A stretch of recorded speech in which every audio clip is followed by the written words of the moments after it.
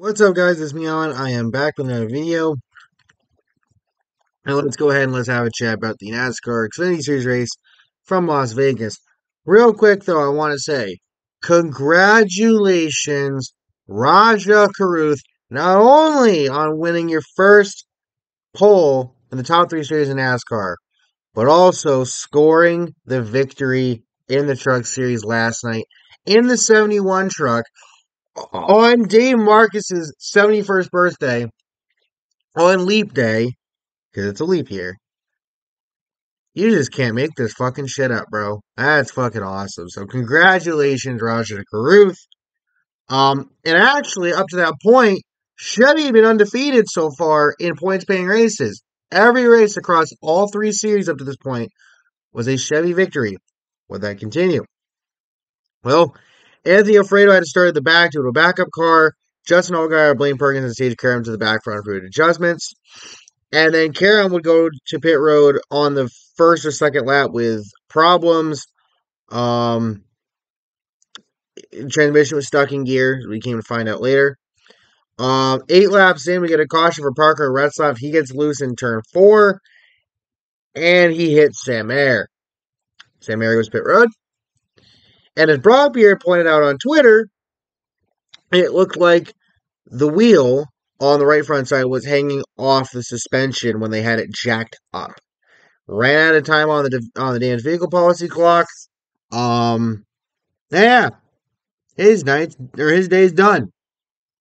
2 DNFs in 3 races with an 11th place finish at Atlanta last week. Fuck.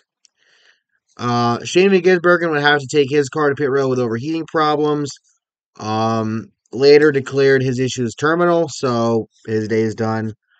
Chandler Smith takes the stage 1 victory.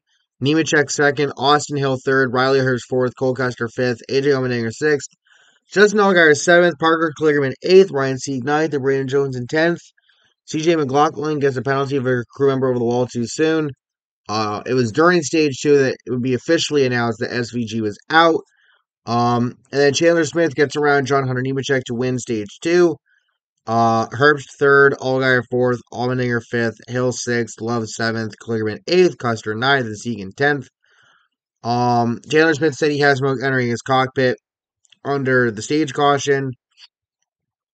Parker Retzlaff and Kyle Sieg would start at the back due to uncontrolled tire penalties. Chandler Smith allegedly said it was starting to rain at some point, but nothing ever came of it. Last caution of the day would be for Parker Retzlaff stalling off pit road. Dawson Cram would get a speeding penalty a little later. Green flag pit stops would happen. Jeb Burton would get a speeding penalty.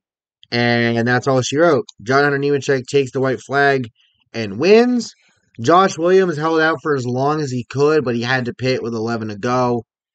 And yeah, so John Hunter Nemechek takes the victory. Doesn't really matter towards Xfinity because he's in the Cup Series now, so congrats there. And yeah, not really a whole lot else to talk about. It's nice because it's, at least it's not a wreck fest like the last 2 weeks have been, but still, it's just, eh.